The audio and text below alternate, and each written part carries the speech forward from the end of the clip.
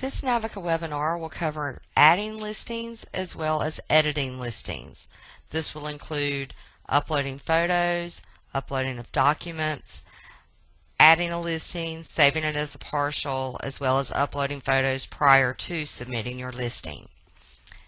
To add a listing, on the left-hand menu, we are going to choose Add Listing.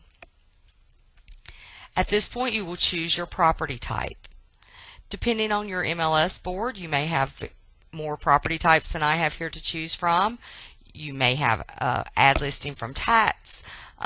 Everyone will have Add Listing and Add Listing as a comparable. Adding a listing as a comp is simply putting that listing in as new and sold at the same time. They are treated just like every other listing. They will be available for everyone to see. They will count towards stats and things like that. So if you ever have a question about what's allowed in your MLS, you should always check with your local MLS board. As well as when I go into adding this listing, the fields in this particular demo site may be a little different than the fields in your local MLS area. So it's not going to look exactly the same, but the functionality is the same regardless of where you're at. So we're just going to click on the Add Listing screen for residential, and it will come up with all of your fields. If you are a broker or staff, you will choose the agent you are adding the listing for, and at that point you just start to fill in the information.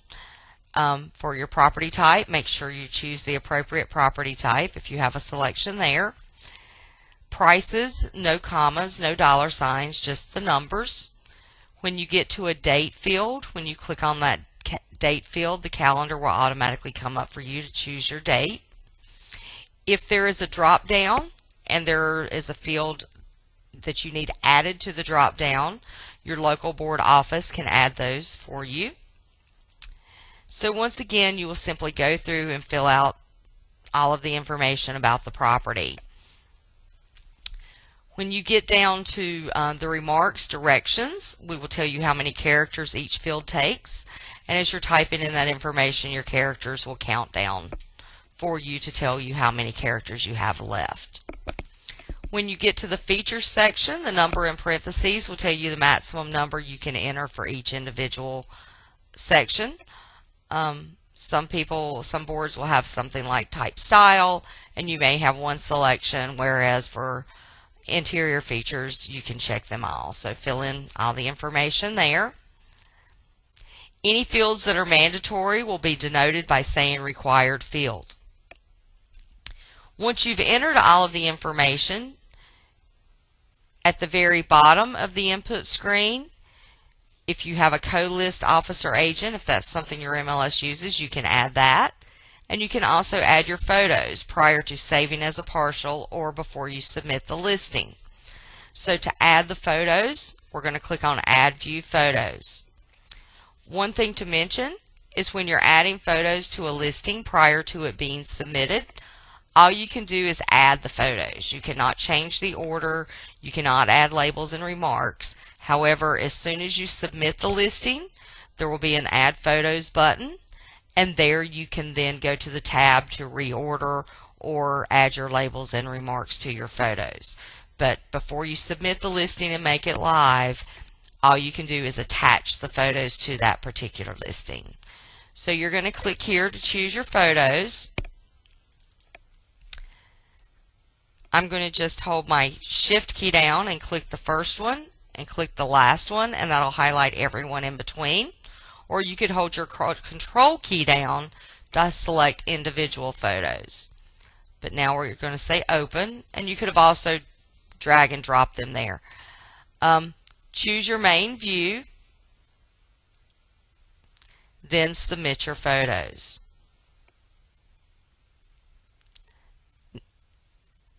Your photos will then process and go to the very bottom.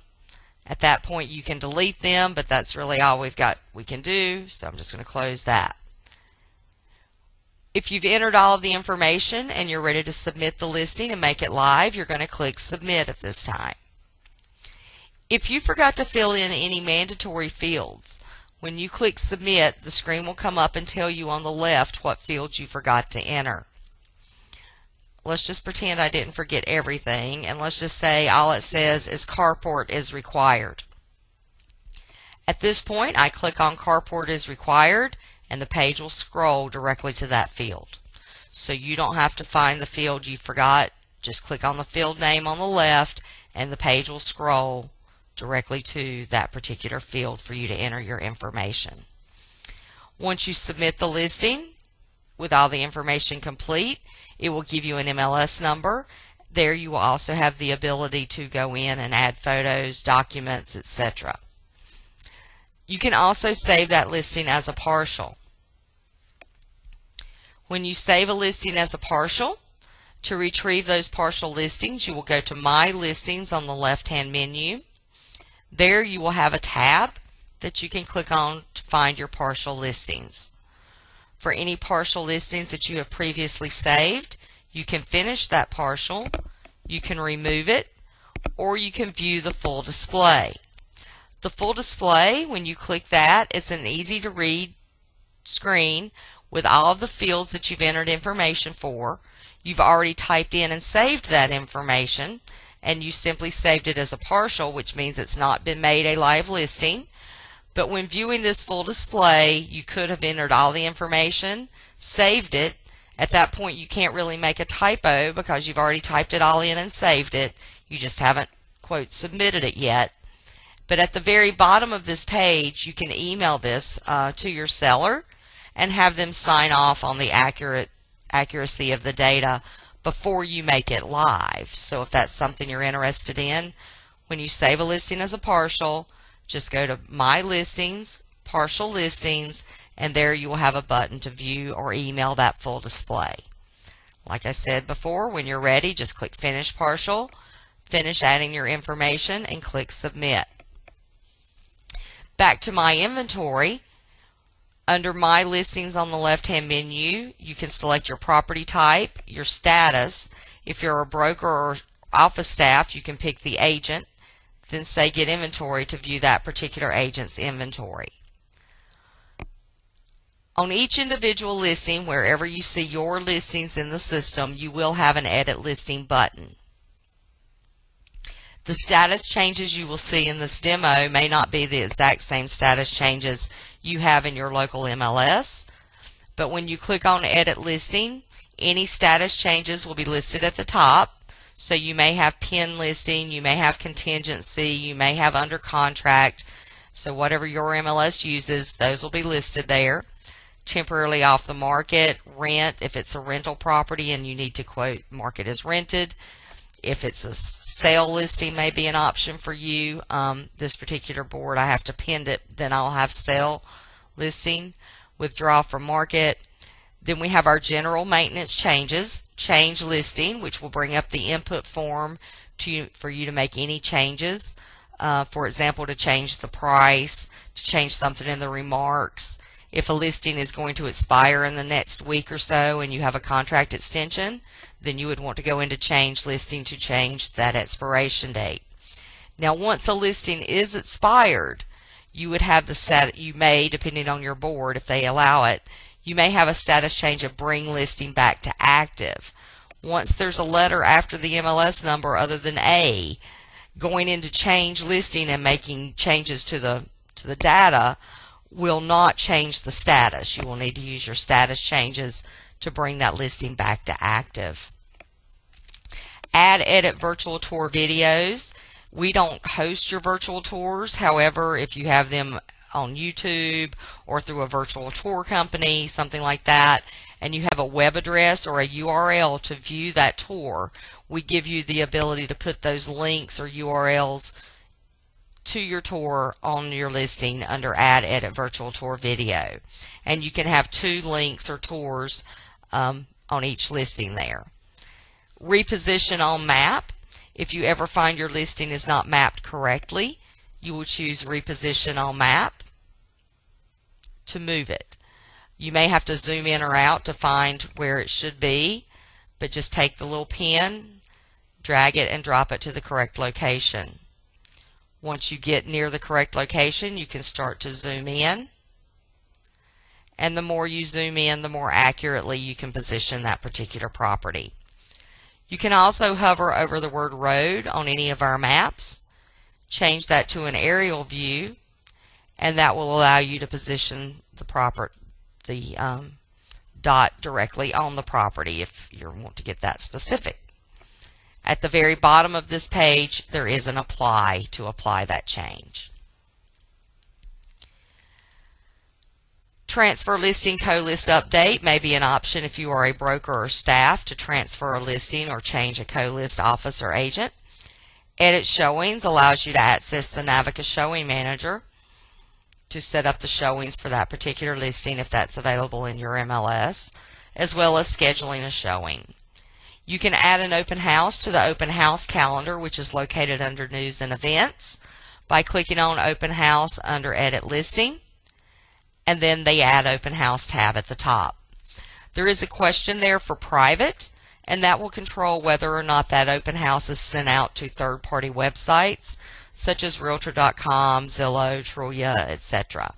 So if it's a realtor's luncheon and you're just going to have it for your fellow realtors, you do want to check private. If it's a public open house and you want it to be sent out, if your board sends those out to other websites, then you do not want to check private. Then we have our photo maintenance and uploading and deletion of documents. To upload photos to an existing listing or to edit your photos in any way, you will go to Photo Maintenance under Edit Listing. There you can choose to upload more photos or upload your original first batch of photos. You can upload a total of 45 photos to every listing. Your photos can be portrait or landscape. Simply click here or drag and drop to select your photos. Select the photos you want to upload. Open. If you have yet to choose a main view, check main image for one of those. You can remove the photo if you do not want to process that particular photo. You can also rotate if you find that the photo needs rotating. Then once we click submit, the green bars will go across the photos. They will move to the bottom. They are now processed and live and ready to be viewed on the listing. If you need to reorder your photos, simply click on the Reorder Photos tab. If you would like to change the main view, simply drag and drop the new main view to the main view slot. Your additional photos will be at the bottom. Drag and drop them into the order you want them to be in, and when you are done, click Save Order. There's a Photos, Labels, Remarks tab that will allow you to type in labels below each photo and up to 200 characters of remarks to the right to describe that photo. Once you've entered any labels and or remarks, you will click Submit to save those. If after processing your photos you've discovered that they need to be rotated, you can go to the Rotate Photos tab and there click the photo to rotate it 90 degrees. Once it's in the correct orientation, save rotation here to the right. If you would like to delete your photos, click on the Delete Photos tab, go through and click the photos you want to delete, or you can drag and drop them here to the right. Once the photos you want to delete are in the blue box here to the right, you would hit the Delete button to delete those. You can also build a QR or quick response code that will go to that listing on your board's public site whenever it's taken, when that image is captured with a smartphone or QR code reader. And you would just say use this to process that particular QR code. So back to my listings. Under Edit Listing, the last thing we have is the uploading of documents. The documents you have to choose from are determined by your local board. You can upload one document for each slot. So one lead-based paint, one appraisal, one additional features, etc. The easiest and best thing to do is when scanning or saving your documents to scan all of the pages into one PDF file. That PDF file will need to be under 5 megabytes. So if you're having a problem with that, you may need to lower the quality of scan on your scanner, lower the dots per inch, set to a lower quality. They all sort of have different verbiage there, but whatever setting that will decrease the file size prior to scanning. If you can get them in a PDF file, you want to use option 2 here on the right. Click to choose your file. Find that file on your computer and double click it to select it or highlight it and open.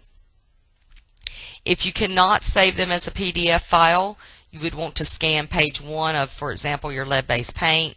Scan page 1, save it as a JPEG. Scan page 2, save it as a .jpg file. Scan page 3, save it as a .jpeg or .jpg. Then under option 1, you would choose all the pages of that seller's disclosure, one at a time, and then upload now. However, most people use option 2, so choose your file, find your PDF, upload PDF. There it will verify that what you're doing. You click submit, and it will then say your document has been saved for the system for processing. They take just a few minutes to process, and then they will be available to view on your listing. So when you go back to My Listings, once they have processed, there will be an icon here with all your other little icons that looks like a piece of paper. Let me just refresh and see if that's processed yet. It has not, but it would show up right in here, and it would be a piece of paper icon that indicates there are documents on the listing for you to view. So that concludes the Navica Add Listing, Edit Listing, and Photo Maintenance webinar.